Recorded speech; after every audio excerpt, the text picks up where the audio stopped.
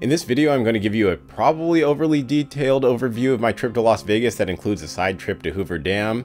I'm going to share with you why I took the trip, how I planned and booked the trip, getting there, the hotel and check-in, my experience on the southern half of the Las Vegas Strip at night, my experience on the southern half of the Las Vegas Strip during the daylight, my Super Bowl Sunday bet, my experience on the northern half of the Las Vegas Strip at night, the trip to Hoover Dam, downtown Las Vegas, why I cut the trip short, returning home, what I think of Las Vegas, budget and expenses, and what I learned. So if those first few chapters where I'm just talking about planning and booking the trip are kind of boring, then feel free to skip around to different chapters. Let's start with why I took the trip. I recently got a new job which gave me a rare 2-week gap where I had both free time and discretionary funds at the same time, so I figured, why not take just the second vacation I've ever had? The first one was Paris 2016 for the 3 of you who care, which should be half of the people who will watch this video. Anyway, taking a domestic trip was on my 2022 bucket list, and I felt like taking a road trip, which is actually my first solo road trip out of state. I've also never been to Las Vegas as an adult. The last time I'd been there was in May 2000 when some elder family members wanted to look at houses, and I recall it being about 115 degrees Fahrenheit during the day and something like 90 or 95 degrees at night. It was absolutely brutal. Other trips I considered were LA, but I didn't want to be there during the Super Bowl, and the Pacific Northwest, but that seemed like too much driving. Now let's see how someone who almost never takes a vacation plans and books this type of vacation, which I'll admit I basically did the night before I left. Let's start with the car. I got a 1-week rental scheduled from Saturday, February 12th to Saturday, February 19th. I ended up with this Mazda CX-30 that's probably either a 2021 or 2022, but I'm not sure. I'm also not sure this would have been my first choice to rent, but I didn't care enough to ask for something different. Anyway, the estimated cost was $365.68. As for the hotel, I believe I simply Googled hotels on the Strip that had 3 nights available from Saturday, February 12th through Monday, February 14th. And I just clicked on whatever looked like the best value. The best looking value was an Expedia result showing Treasure Island, TI Hotel and Casino, a Radisson Hotel, Las Vegas. I don't know what this price breakdown means, but it looks like Saturday night was expensive, Sunday night was free, and Monday night was reasonable. I also had to look up what a resort fee was afterwards, which apparently is just an extra charge hotels throw in to get you that isn't even included in the main charge. Now that the hotel and car are booked, let's get there. I left the rental car location in San Francisco around 12:30 p.m., which meant that I would probably arrive in Las Vegas after 9 p.m.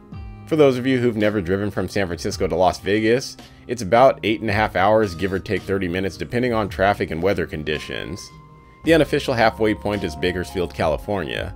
Once you exit the Bay Area, the rest of the first half of the trip is all Central Valley. Then you head into the Tehachapi Mountains, and when you arrive on the other side, you're greeted with the Mojave Desert that dominates much of the western United States. So it's nothing but desert the rest of the way to Las Vegas. The state line is this little town called Primm, Nevada, and about half an hour later you'll start noticing some city lights. As you enter Las Vegas, you'll pass by some landmarks like Allegiant Stadium on the left and the Strip on the right. And for the 0 of you who are curious, the rental car used a tank and a half of gas to get there, which came out to around $90. Now we've entered the Finding the Hotel and Checking In chapter. You don't realize how much of a premium parking in San Francisco is until you visit other cities that allow you to just drive into the parking structure without bleeding you for every hour your car sits there. The parking structure had this view of the Strip, so I knew I probably chose the right hotel. However, finding the hotel section of the casino is tricky if you've never been there because the wayfinding isn't so clear. To check in, there's a room with kiosks you use to find your reservation in their system, and it will spit out your hotel keys. I eventually found my hotel room, so here's a really bad tour. Okay, there's the room, and there's the bathroom. That's it. Okay, I'll take you in. There is Raymond. There is the toilet. There's the tub and the shower.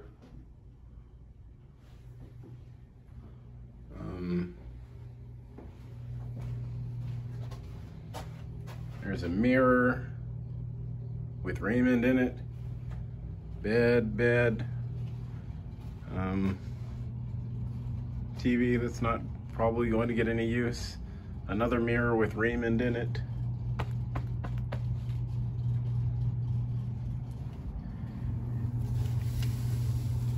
And the view outside.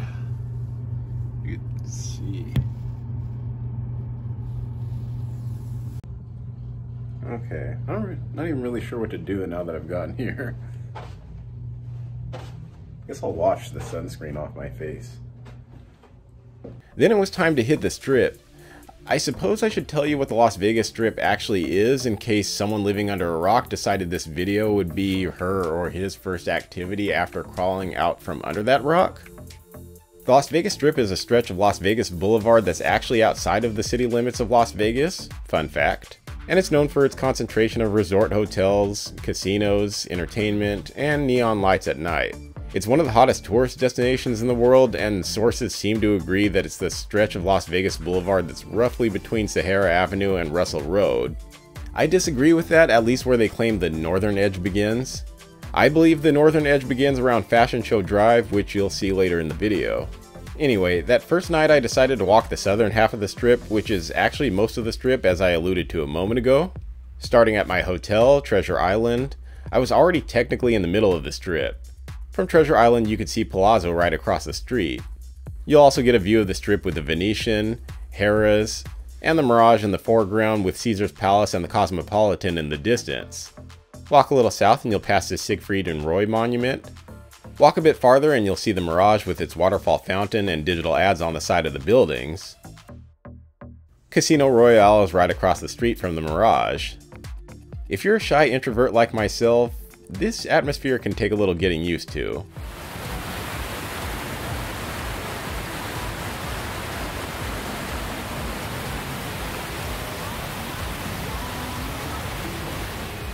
After the Mirage, you'll reach Caesar's Palace with its waterfall fountain and Greek-inspired sculptures. Near Caesar's Palace, you'll see a couple of celebrity restaurants. Gordon Ramsay's Hell's Kitchen. The dough is raw! Yeah, chef. And Giada De Laurentiis' restaurant in the Cromwell Hotel across the street. Here you'll also see the Flamingo across the street from Caesar's Palace, and you'll see Bally's and the Eiffel Tower replica in the distance. Walking farther down Las Vegas Boulevard past Flamingo Road, you'll reach Bellagio Hotel and Casino and Bellagio Fountain, where you may catch a water show like I did.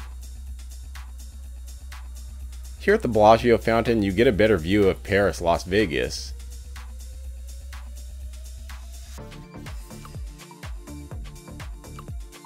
As you head toward the intersection of Las Vegas Boulevard and Park Avenue, you'll reach what I call Consumer Central. Not that the rest of Vegas isn't just a giant consumer playground. It's just that this area has many of the brands you'd see in or near your local mall, but Vegas says it will be more fun if you consume those brands here because we put your favorite brands in bright lights.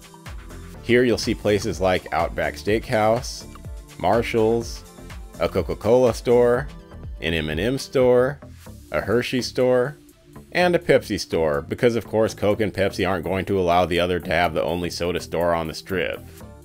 As you approach the corner of Tropicana Avenue, you'll reach New York Hotel and Casino with its roller coaster and Statue of Liberty replica.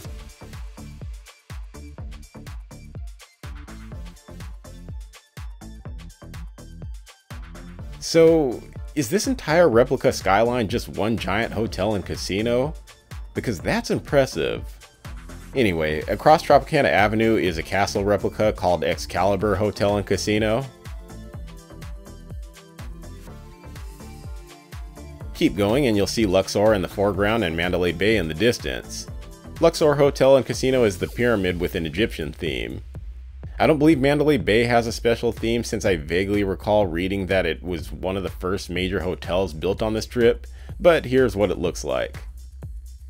In between Luxor and Mandalay Bay is Mandalay Bay Road, which I turned onto to walk across the freeway toward Allegiant Stadium, the fairly new home of the Las Vegas Raiders.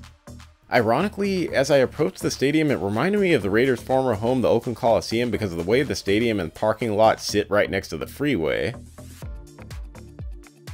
At least aesthetically, the stadium isn't bad. Whatever material was used to reflect the city lights off of the facade was a nice design touch. After walking back across the freeway past Mandalay Bay Road, I headed to the famous Las Vegas welcome sign, which admittedly is a farther walk down Las Vegas Boulevard than it looks on the map. Like everywhere else in this city, not surprisingly, there will be others at this spot for the same reason you are. I turned around and headed back north, and when I got to Tropicana Avenue, I crossed over from the west side of Las Vegas Boulevard to the east side where MGM Grand sits. From MGM, you get a better view of New York across the street. I encourage visitors to walk on both sides of Las Vegas Boulevard to not miss anything. For example, I missed the Pepsi store when I was on the other side of the street. Anyway, here are more name brands lit up in Vegas style. In Las Vegas, Walgreens and CVS stores are of course open 24/7, something I wish we had here in San Francisco, but there are way too many thefts, which is why it seems like every week a Walgreens here in San Francisco closes. Anyway, that was my first night. I don't remember eating dinner in Vegas that night, so I don't have any food to show you. I believe I was still full from a Carl's Jr. burger I ate on the drive. Super Bowl Sunday arrived and the winter weather was sunny and in the upper 60s Fahrenheit. I got to do some daytime exploration of the Strip, which I apologize for not visually documenting very well. Here is me riding the moving walkway at the Venetian Hotel. Here's the Candy Park at Fashion Show Mall with the Wynn Resort across the street, and here's some painted steps at Fashion Show Mall. As for the big game, I found a bookie and bet $200 on the Bengals to win. These ladies, who I'm guessing work at the Flamingo, half-jokingly said I meet their height requirement, and they were of course happy to hear about my bet. The hotel I stayed at had a Popeyes in the casino, so that's where I watched the beginning of the Super Bowl while taking the opportunity to see if the Popeyes chicken sandwich lives up to its hype. It does, though keep in mind I ordered it without mayo. As previously mentioned, the weather was good, so I headed back to the Strip in search of dessert. Not desert, though there was plenty of that. Dessert. Because apparently the main goal of crafting the English language is to make it as hard as possible for non-English speakers to learn the language. Anyway, before showing you where I got dessert, this is what the outside of Treasure Island Hotel and Casino looks like, which of course is pirate ship themed.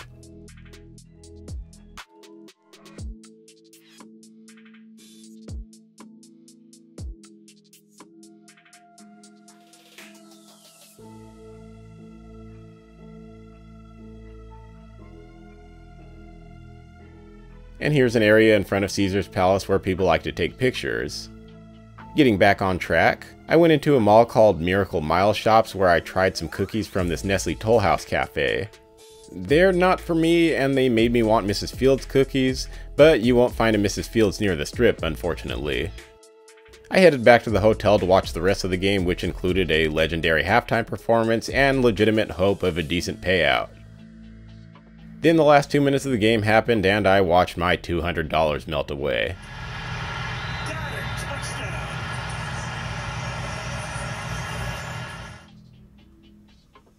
Now, if I would have chosen the Bengals to simply cover the spread, I would have won some money because the spread was 4.5 points and the Bengals lost by just 3 points. But correctly choosing the underdog to cover the spread isn't as high of a payout as correctly choosing the underdog to win the game outright, so I went with the higher risk, higher reward bet.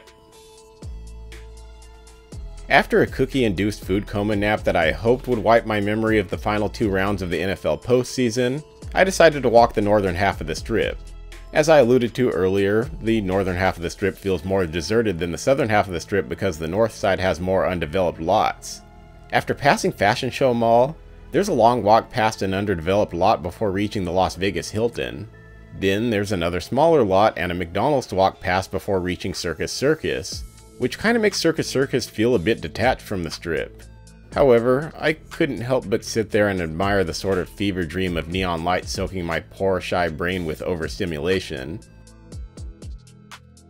The secluded nature of Circus Circus sitting in a lot away from the rest of the Strip almost adds to the ominous desperation of its flashy mascot asking me to walk into his casino. Come on, Raymond.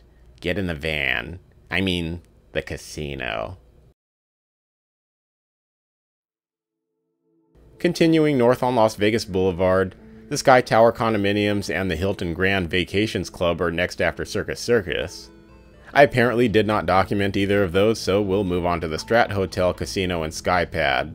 which at 1,149 feet, or 350 meters, is apparently the tallest freestanding observation tower in the United States. Other than Circus Circus and the Strat, the northern half of the Strip doesn't offer much, so there's a lot of empty walking. I turned around at Sahara Avenue near this kind of creepy looking strip mall. On the southern quadrant of that corner you'll see Sahara Las Vegas. Walking back on the other side of the street I encountered construction zones and empty lots, so I'm going to fast forward to the takeout dinner I grabbed from Grand Lux Cafe at the Venetian. The food was decent, almost good enough to make up for the moderately long wait, but I was at least glad to be in a city that actually offers passable food options at 1 AM. Valentine's Day in Las Vegas. And just like every previous February 14th in my life, Valentine's Day would play no significant role on this day. The significance of this day came from the mini trip I planned to a landmark I'd yet to visit. Hoover Dam. To get to Hoover Dam from Las Vegas, you'll take I-15 to I-215 to I-11. I'm thankful to live in the age of digital technology because Google Maps directed me off the freeway to get around a traffic accident. Anyway, once you're on I-11, you'll drive through 20 or 30 miles of desert and take off exit 2. Then head under the freeway to Hoover Dam Access Road, which will take you to Hoover Dam Visitor Center where the parking structure is. It costs $10 to park. From there, it's a less than 5-minute walk to the dam. The first thing I notice is how high it is. Of course.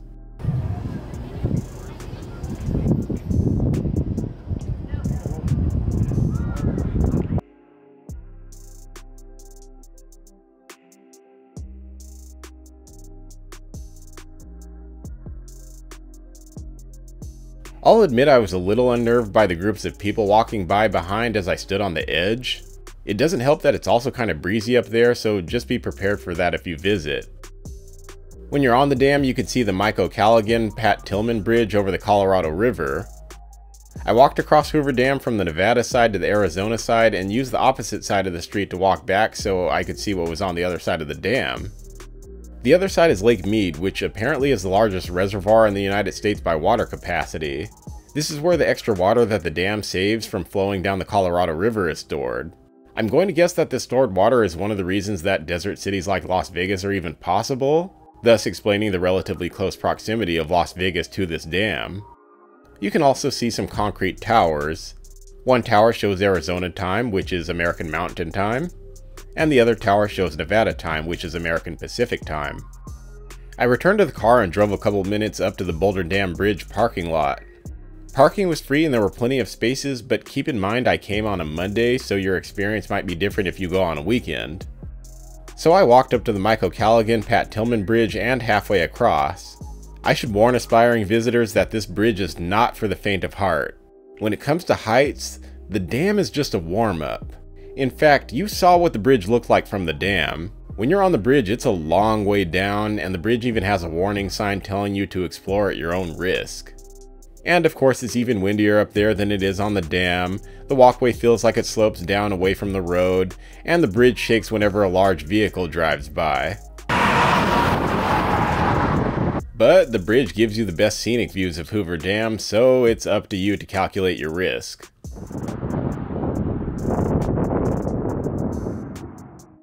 After leaving Hoover Dam, I headed back to Vegas and went to Fremont Street in downtown Las Vegas. This was first suggested by my mom via text, and then later suggested by the Flamingo ladies the day before. I found parking in the downtown Grand parking garage.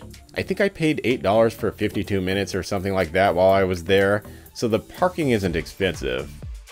The Fremont Street experience is basically an indoor-outdoor mall with live music, casinos, shopping, restaurants, a large digital ceiling with animations, and a zip line.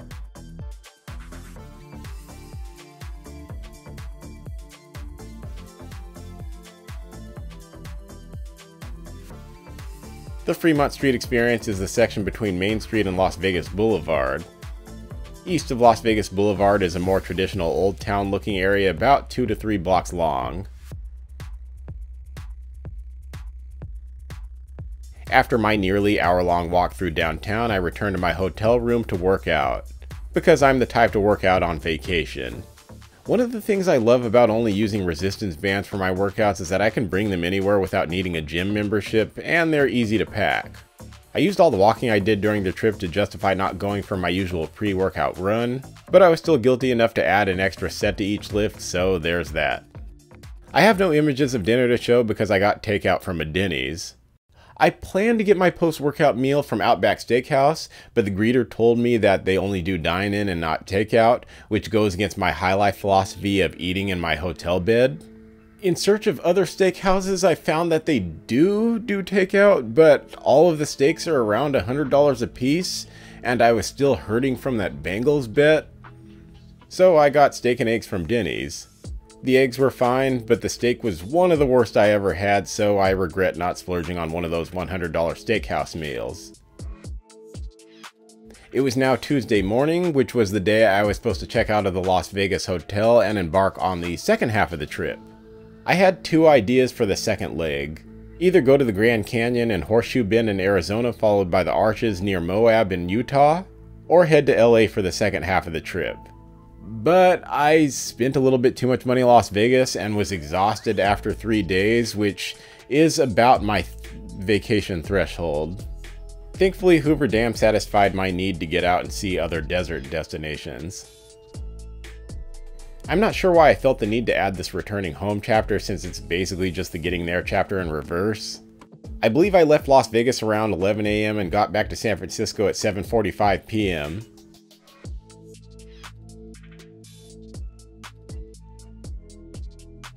So, what do I think of Las Vegas?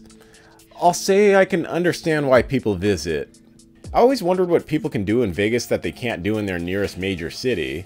And as suspected, the truth is that Vegas really doesn't have any one thing unique to it. It's just that Las Vegas is more of a vibe than anything else. I'm someone who goes places to sightsee and capture images I can show off on social media, and thankfully the Strip had plenty of that in my first visit, so I didn't need to force myself to indulge in more traditional Vegas fun to get any fulfillment from the trip. This section is for you if you care how much this 3-day trip cost. I budgeted $2,400. Despite the estimated 1-week cost for the car rental being $365.68, I was charged just $291.85, probably because I brought it back on Wednesday, February 16th instead of its Saturday, February 19th due date. Gas cost a whopping $222.10. Outside of the rare occasion when I need to rent a car, I don't drive, so I can go months or even years without driving. But I now understand why those I know who regularly drive also regularly complain about gas prices. The Mazda CX-30 I rented had a tank that held about $60 worth of gas, and the trip took about a tank and a half each way, so the round trip was in the $180 range. The $222 total comes from me having to refill the tank before returning the car. The hotel cost $530.08 for 3 nights from Saturday, February 12th to Monday, February 14th with a Tuesday morning checkout. As mentioned in the How I Planned and Booked the Trip chapter, I booked through Expedia. If you've never booked through Expedia, I should note that doing so will initially show a double charge on your card, one from Expedia and a slightly higher one from the hotel. But don't worry, because the hotel one will eventually get reduced down to the difference between the hotel charge and the Expedia charge. And again, here's that weird nightly price breakdown I showed earlier. I spent $167.67 on food, which admittedly was mostly just chocolate and cheeseburgers. I put that I spent $200 on gambling, which was just my losing Super Bowl bet. I spent $18 on parking, which includes the $10 at Hoover Dam and $8 in downtown Las Vegas. And the $42.40 miscellaneous expense is top secret. I'm just kidding. The $42 is the suggested tip plus tax the Flamingo ladies asked when taking a picture with you. They asked for $20 per model, which might seem a little steep for most people, but I'm a former model, so I'm probably more sympathetic to their profession than most other visitors. The total expenses came out to $1,472.10, which would have left me with just $927.90 to spend if I went through with the second half of the trip. So I decided to return home and pocket the savings. Things I learned. It's probably better to fly an hour or so than it is to drive 8.5 hours. Paris and Las Vegas are the only 2 vacations I've ever taken, but they both confirm that my vacation threshold is 3 days before I'm over it and want to return home. The third thing is that if you want to stay in a hotel that actually feels like it's on the Strip, stay in a hotel south of Fashion Show Drive. Ignore search results that say the Strip goes all the way up to Sahara Avenue. But I understand there are economic reasons for Vegas wanting people to believe the Strip actually goes that far north. I lucked out with Treasure Island and would probably stay there again if I returned to Vegas. I'm sure I could keep adding things here, but this video is already quite long and I need to thank you for watching and sharing, and I need to end this.